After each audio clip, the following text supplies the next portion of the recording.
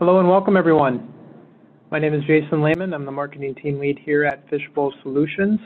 Thank you for joining us today for the webinar as we discuss how to drive more customer, company, and product insights with Google Cloud Search. So happy to be joined by our partner, Google, and Brad Seago, as well as my colleague, Kim Nygaard. I'm going to give them an opportunity to introduce themselves quickly. Brad, why don't you start? Sure. Hi, this is Brad Seago. I'm a global sales manager for Google Cloud based in Dallas, Texas. And I'm Kim Nygaard, product manager for enterprise search here at Fishbowl Solutions. Brad and Kim are actually going to have different sections today. Brad will start off and then Kim will go second.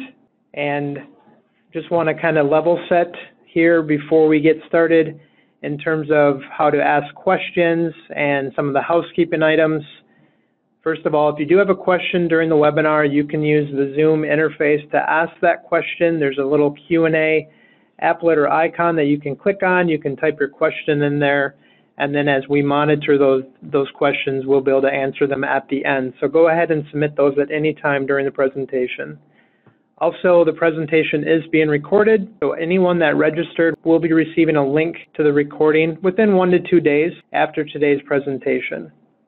So, just to kind of go over a quick agenda of why we're here today, why we wanted to talk about this topic, why did we want to share with you how Google Cloud Search is bringing more of those insights and innovation to enterprise search across an organization, is that I think everyone realizes that today search is still a problem within the enterprise.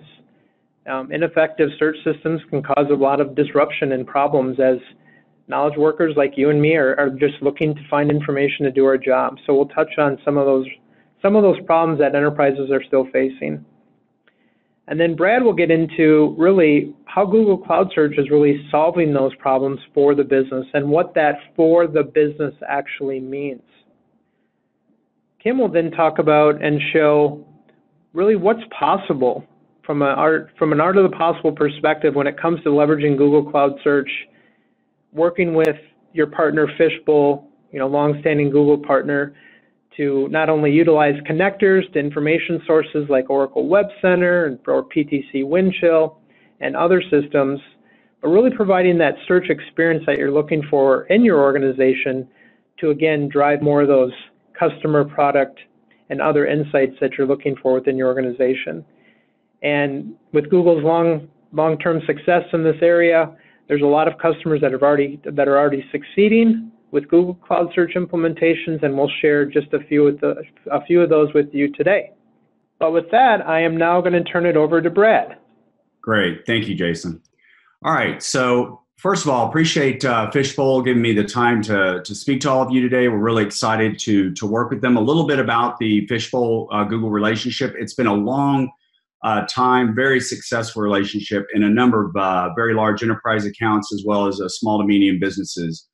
So we've got an extensive working relationship and really rely on each other for constant expertise in the areas that Fishbowl's focused on.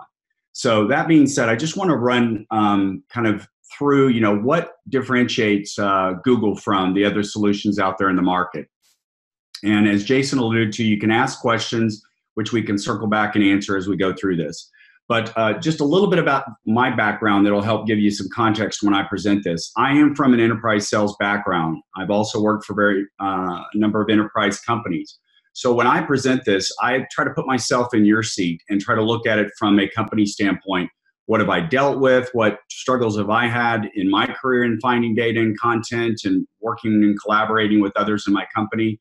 So we understand where you're coming from, and that's how I view this, is I'm trying to look at it from your perspective. So this first slide, many of you have probably seen this. Where I find that this resonates most clearly is that is the far right, the 38% in yellow.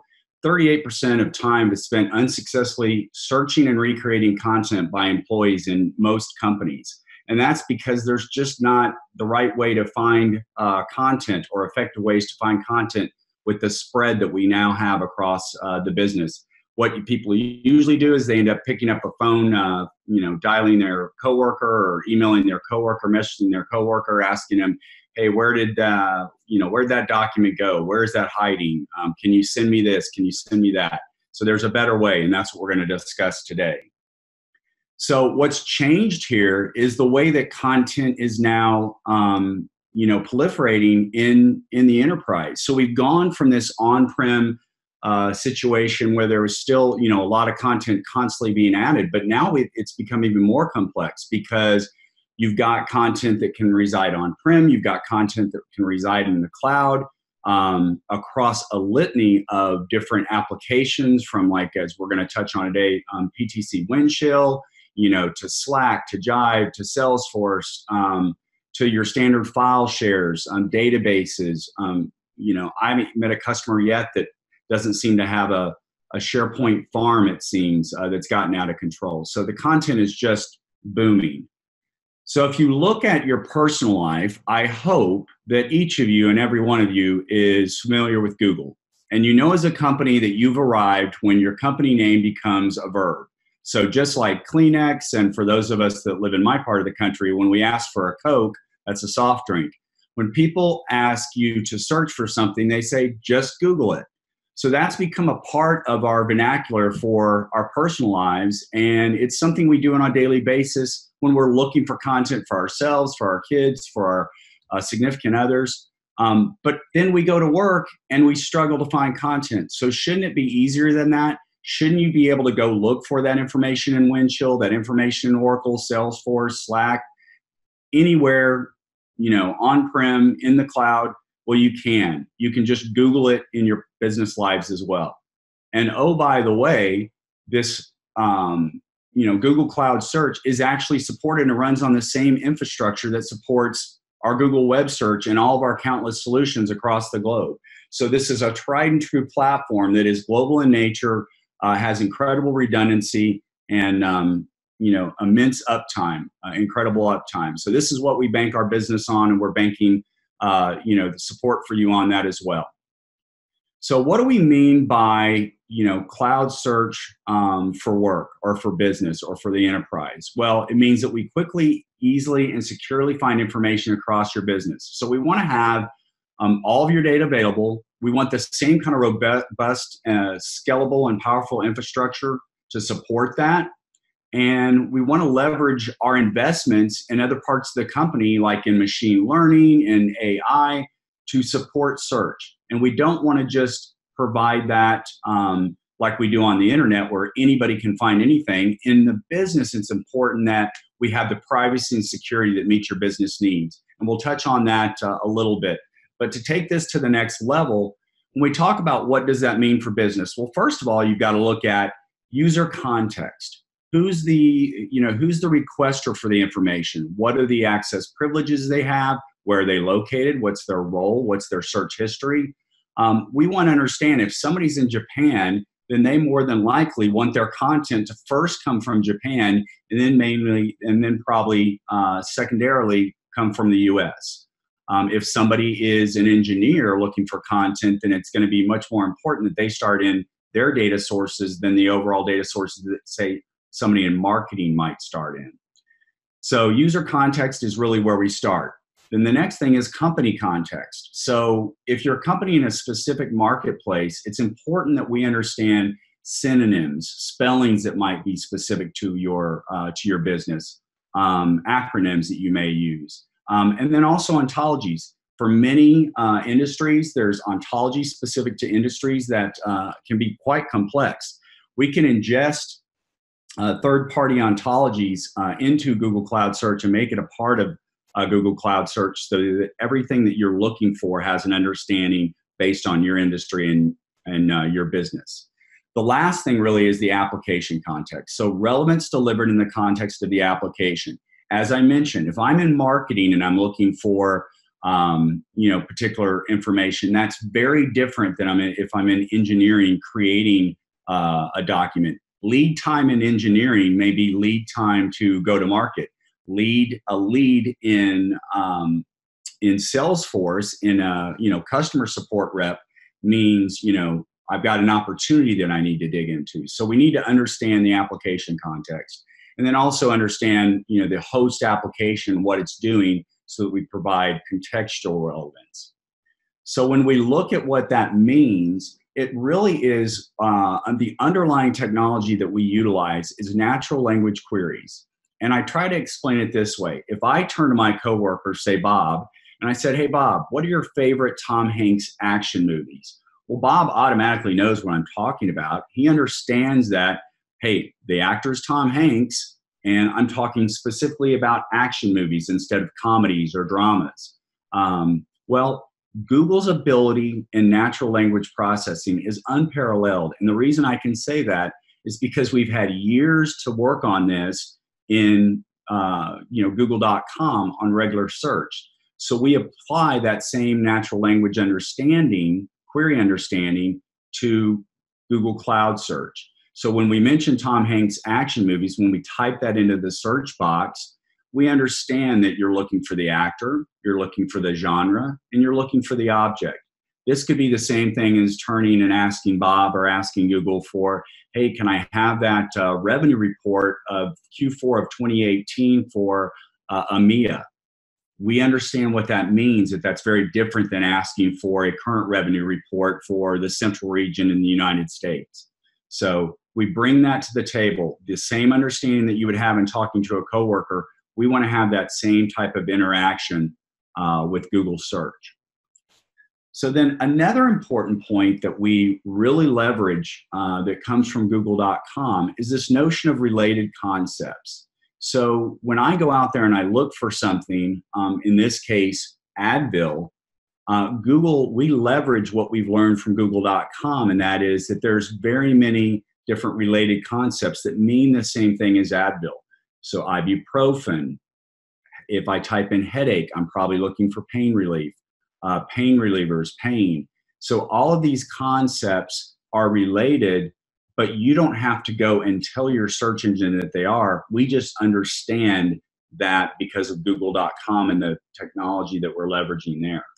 So I'll give you a real world example. I was talking to a large construction company, and they deal with all areas of the globe, and they were saying how they're having a lot of difficulty because they would search for now I've gone completely blank, sheetrock, which some areas refer to as drywall. There are some areas that refer to it in a number of different names.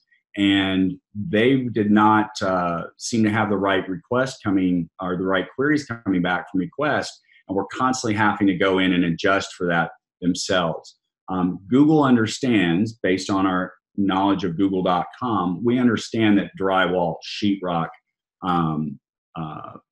I think fiberboard is another word that they use in some parts, but all of that is interrelated, and that all essentially means the same thing. So then, why Google Cloud Search?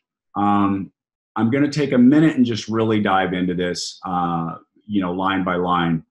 These are the differentiators that are most important. And then I'll turn this over to Kim to actually get into the meat of it. But the first thing is advanced relevance and ranking. So machine learning is really what's driving most of search today, meaning that the more we understand, the more ingestion of information that we have within a business, the more that the machine learning can be applied. And just to let everybody know, when we ingest your data, the only thing we're storing actually in the cloud is the index itself. It's not the actual data, the actual documents, or the actual content. But in ingesting that, we understand and we're able to leverage content and complex information out of that. That allows us, we've seen with our relevance and ranking, to increase relevance and ranking in some cases 20+% over our prior solution.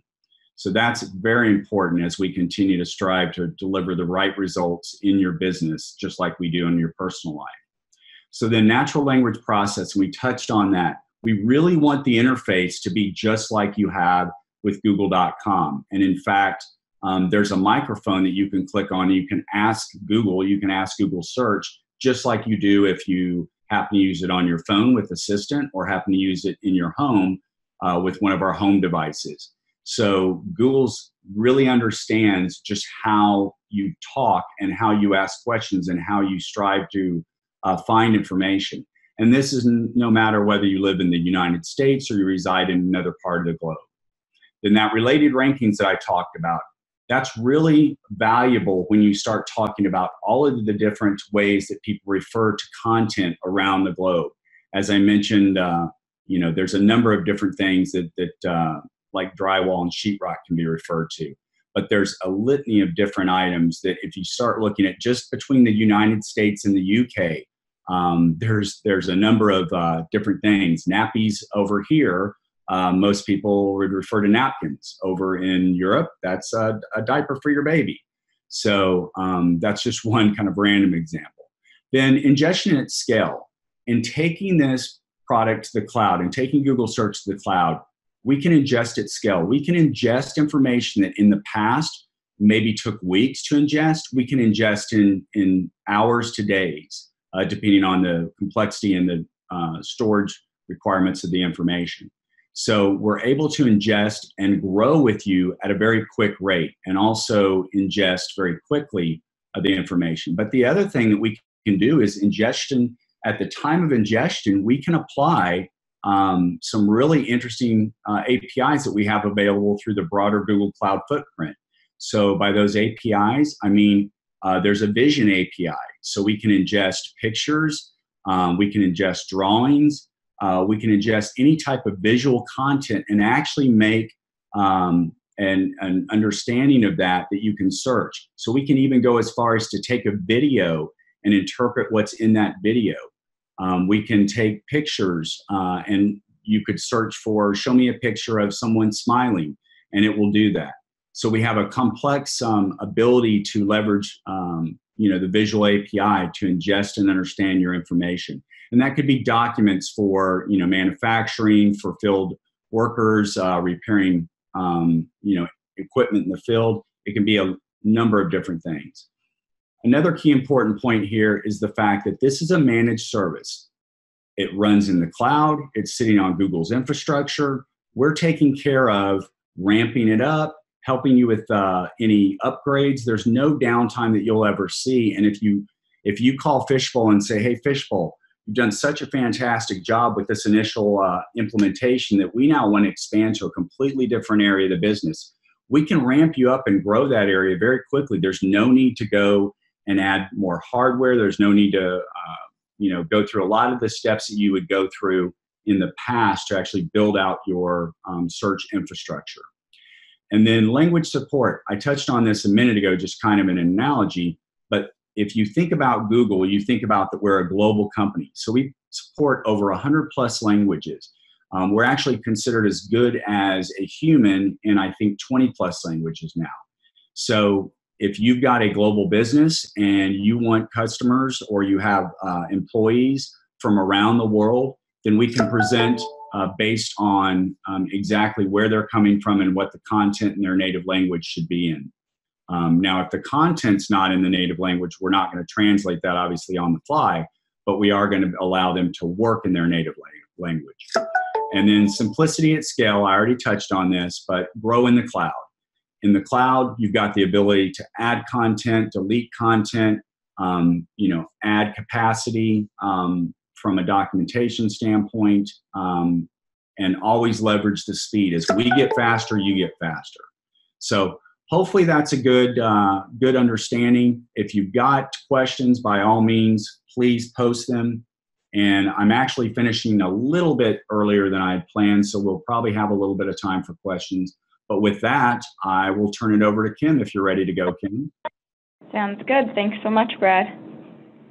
Wonderful. Well, I really appreciate that introduction, Brad. Hopefully that gives all of you a little bit better idea of what Google Cloud Search is and really how it applies some of the things that Google does so well on the public web and makes them available in the enterprise. So what I'm going to share now is a little bit about where Fishbowl fits into that mix and ways that we've seen cloud search be applied to various business use cases.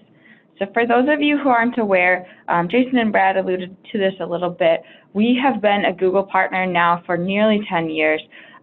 working on specifically search implementations and integrations. So prior to Cloud Search, we worked many years with the GSA, and judging by, I know some of the names I recognize on the call, many of you use either Oracle, specifically Web Center Content or Web Center Portal, or PTC Windchill as important data sources within your ecosystem. Those are also two other companies that we work very closely with on the content management side, and that's created natural segues to integrate Oracle and PTC as well as many other applications with Cloud Search. So I've been on the team since 2010, so most of the time that we've been working with search, I've been working in this space as well. And Fishbowl itself has been around for 20 years.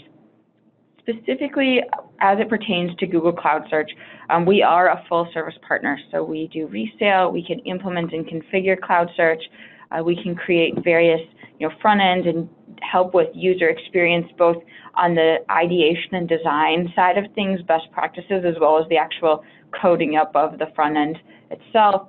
We do a lot of work around connectors and integrations, so PTC Windchill and Web Center being examples of that, but also other types of, connecting to other data sources. And then we can help support and train your staff with, the ongoing maintenance of keeping the solution up and running.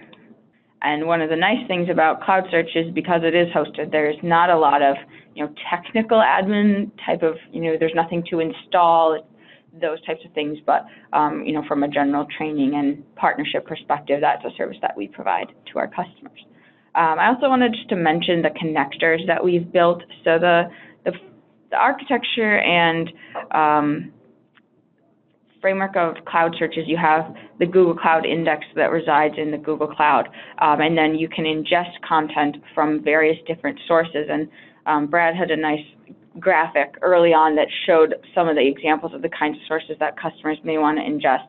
And so in order to do that, you typically would use a connector, and there's a handful of these that are already built and provided by Google as part of the product, and then partners like us can also create connectors. So we have a few off-the-shelf connectors that are generally available for customers to use.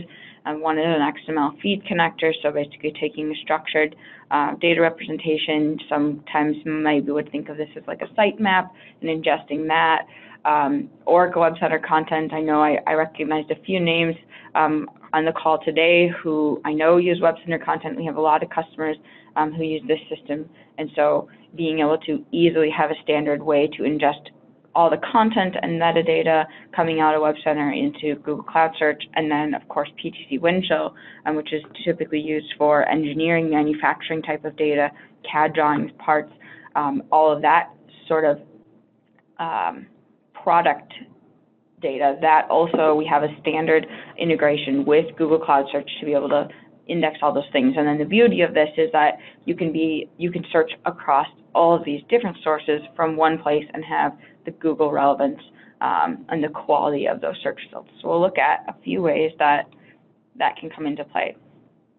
So some of the types of examples that we've seen commonly where something like Cloud Search can be really relevant and drive a lot of value. One is around product management. So this would be things like being able to see parts, improving information reuse, seeing related information, product documentation that may go along with parts, sales history, things like that.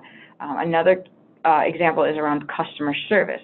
So if you think about a customer service organization, when a customer calls in and they need help, the faster that an agent can get them the right answer and ideally, resolve that call in the first try, that both improves customer satisfaction and reduces the cost it takes to operate that call center, to operate that customer service organization. So search can play a huge role and bring a lot of value into bringing together the right information in order to be able to, accurately and quickly answer that question.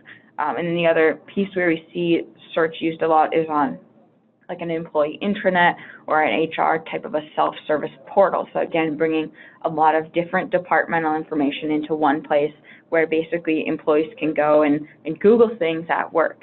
And this might mean bringing in social content. This might mean bringing in, a variety of internal websites and things like SharePoint, Web Center, file shares into one place where you have really good relevancy and you can search, across these different sources of information. So I'll show a few examples of what you can actually do and how these might come to life in different organizations. So the first example that we will take a look at is around this idea of creating this comprehensive customer search. So this may be something that would be used by customer support, or this could also apply on the sales side to people who are reaching out with and managing relationships with customers. In many different organizations that we've seen, there's usually information that pertains to a customer, whether that's on the B2B side where a customer is a company, or whether that's on the B2C side where a customer is an individual human. So in this example that I have on the screen now, you could search for North Star, and in our demo environment, that is a company, that is a customer. And so in order to be able to go to one place and see data that's coming from a variety of sources, in this case we have a CRM system that contains information about companies. It contains information about the contacts, the people that we work with at those companies. We have tickets, so customers might encounter an issue or have a question, and so they reach out to support, and so they're putting in support tickets. And then we also have documents coming out of document management system. So you have, quotes and sales records and product documentation and all of that kind of unstructured document content. And so being able to bring that all together, we do that in a couple of different ways. So this first screen that you're looking at, looks like maybe what you'd think of if you're envisioning, like, what might it look like to Google something at work.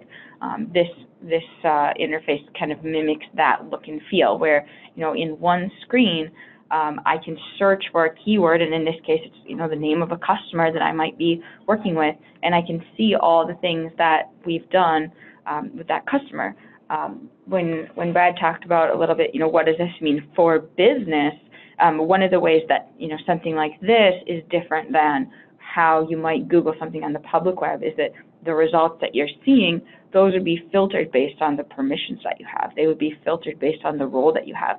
And you also have the ability, because one of the differences sometimes with enterprise content as opposed to public website content is within the enterprise, you often do have potentially more metadata, more ability to do entity extraction and have a little bit more structure, and then use that to enrich. So being able to do things like filtering and controlling the experience that way. So this here is kind of that top level view. The other thing that we've seen is being able to then drill into that and use search to really create that almost search-driven application type of experience. So if I click into one of these, if I want to know everything there is to know about this company, I have my document results, but I also have, who manages the account, who are the contacts at that company, and if I pop this open into the 360-degree of this view of this customer, I can see, again, in one place, leveraging the power of relevancy and ranking to have this search-powered application, I can get a consolidated view of everything there is to know about this customer. So whether I'm in support or I'm in sales, if I need to go interact, I can really be informed about that complete history. In this particular scenario, we have account information coming from CRM, we have sales information, history, the transactions that we've had with this customer, who in our company works with the customer, who at the customer have we interacted with, and what is their history as far as, have they run into any issues? Are they happy? Are there any open cases that we're working on? So being able to aggregate all of that and use the relevancy of search to see that in a meaningful way. The next example that we'll take a look at is around parts and product data discovery. So this is another area where we've seen a lot of a good fit for cloud search. And this particular example comes from Whirlpool Corporation. So I'm sure most of you on the call have heard of them and familiar with them as a home appliance leader. So they actually use our Windchill connector to ingest a lot of parts and product data from Windchill. And I'll go ahead and advance this to the next screen, and you can see a little viewlet showing the Whirlpool Search Pro application. So this is aggregating data from a number of different systems at Whirlpool. Prior to their use of cloud search, they had over 12 different systems, and every system had its own search experience that was, unique to, you'd go to Windchill to search Windchill, and you'd go to each different source to search that particular source. And so obviously that had challenges. Another challenge we see in particular on the product side a lot of times is that many of those different sources, even if you can, convince someone to go check in these 5 different places, the search itself within those various, line of business applications, especially within the product space, oftentimes doesn't have nearly the ability to do quality relevancy as Google. So in many cases, you're only searching metadata. It's not looking inside the documents, so you're not getting really the full value of all of that content. In Whirlpool's case, there were several categories that they were, or kind of several challenges that they were looking to address by implementing cloud search. One of those was to support documents for various programs. So as they're working on, a particular new project, being able to find all the different product specifications, drawings, and parts that all would be related to that particular program or that particular project from one place and do so relevantly. Another topic or challenge that they were trying to address was around historical testing and test results. So being able to better aggregate lessons learned, being able to know, what does a baseline look like and not, repeat the same mistakes. And so making all of that information easily searchable was really important to address that. And then the third kind of topic was around people search and being able to find the right people who have the knowledge, specific subject matter expertise knowledge in various topics, and find those people in the organization. And so as part of this overall project, they were able to improve employee productivity, cut down on the time that it takes to introduce new products, and reduce the duplication of creating new parts when they already had a part that would do. The next one we'll take a look at is related to customer service and customer support. So the first Customer 360 example is one piece that would kind of fit in along these lines, and this is another example specific to customer support in a similar way that we can bring this idea of, a holistic view of enterprise information into, a very search-driven type of an application. And so in this case, for support tickets, if someone is a support agent and they're trying to solve a ticket, one of the things that search can help with is by, having that natural language understanding, being able to understand relationships between information and do relevancy ranking and ordering. You can use this both for agents to equip, in this example that you're seeing here, basically everything that we know about a ticket, and using search to say, if I'm working on, this ticket here, 2091, there's a lot of things that the system knows about that one ticket. Well, how do we take all that and use it to find from these other data sources, what are similar tickets? Maybe that has the answer of how to solve the problem that we've already solved in the past. Similar to the Whirlpool example, who are those subject matter experts? And these may be people that are assigned to the ticket, but they may not be. But how do we know based on this ticket's talking about these topics? Well, here are some people in the organization that have expertise in those areas. What about the customer's history? Has this customer had other tickets? Making sure that, I know it's so frustrating if you call in to get support on something and it seems like they have no idea what you talked about the last time you called in, or that this is the third time you've called in about this issue, things like that, and creating that, bringing that all together, but not only doing that from one ticketing system, but bringing together people, bringing together knowledge documents, unstructured information, whether that's, from a formal knowledge-based system or whether that's from some kind of a content management system where you have product documentation, FAQs, and being able to have a single place to see all of that and answer questions. A fourth example and customer profile that we'll take a look at is from Cox Communications, Cox Enterprises.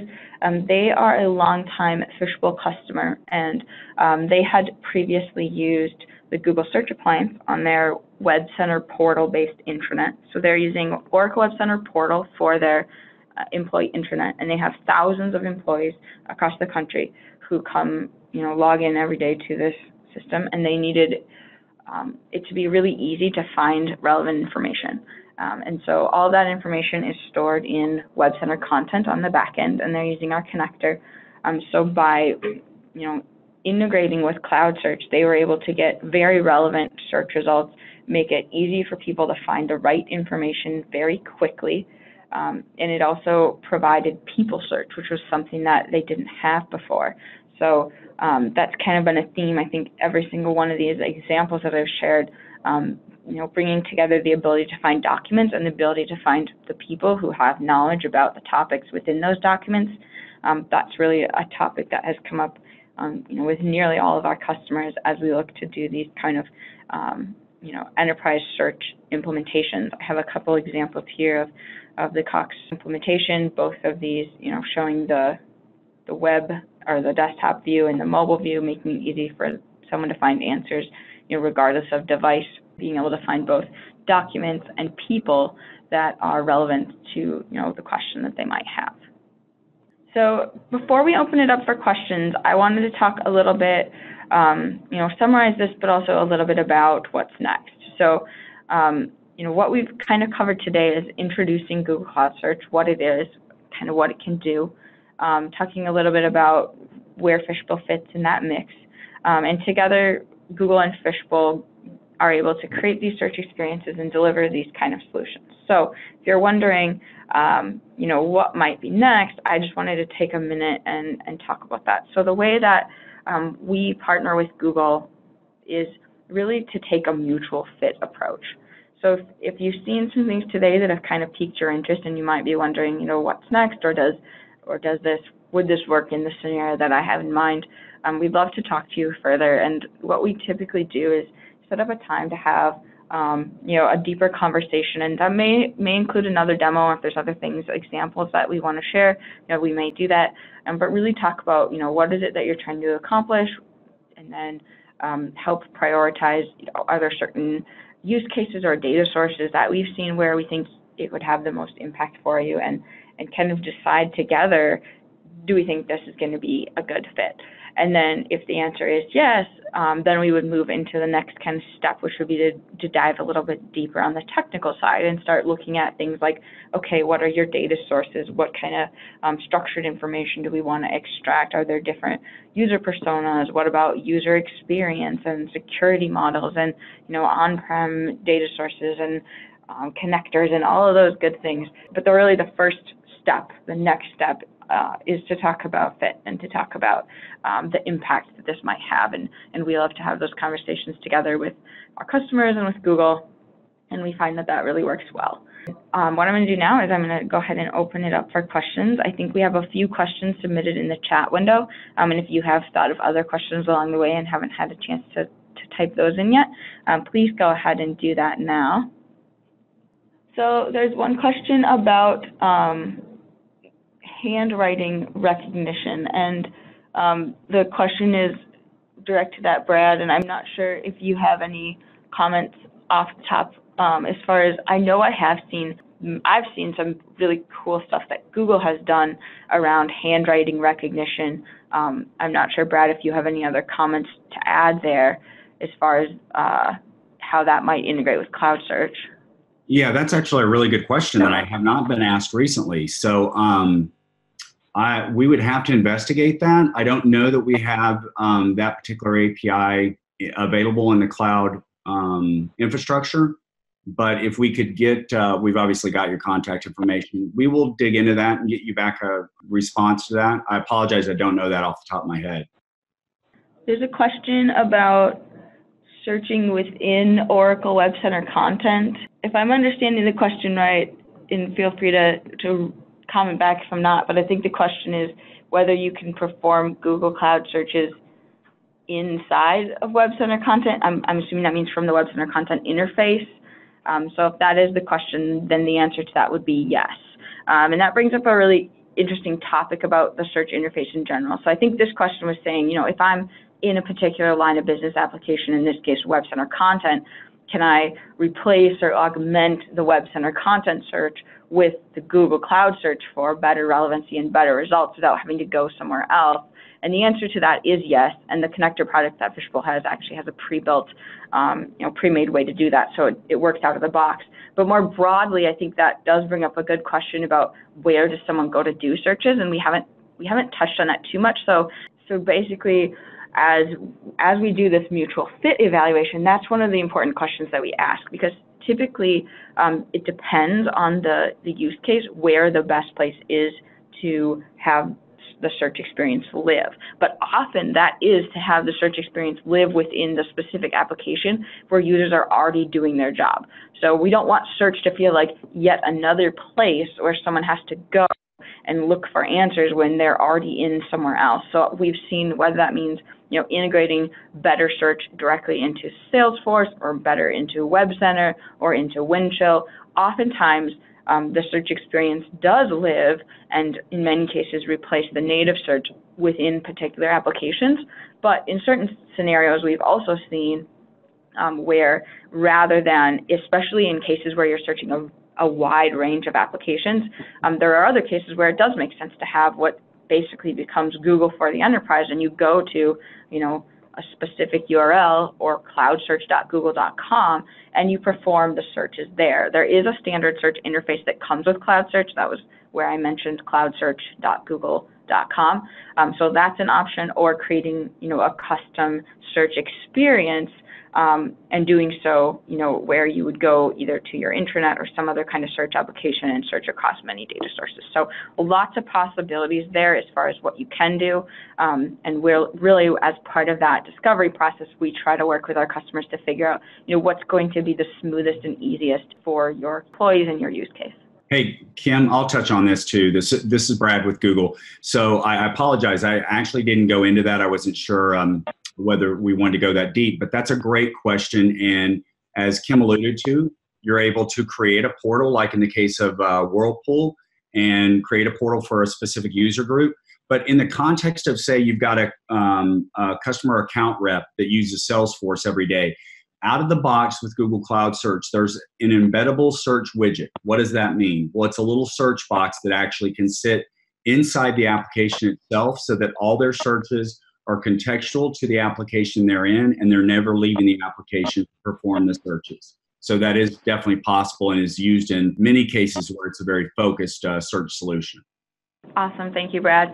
Well, it looks like we are at the 12:45 mark.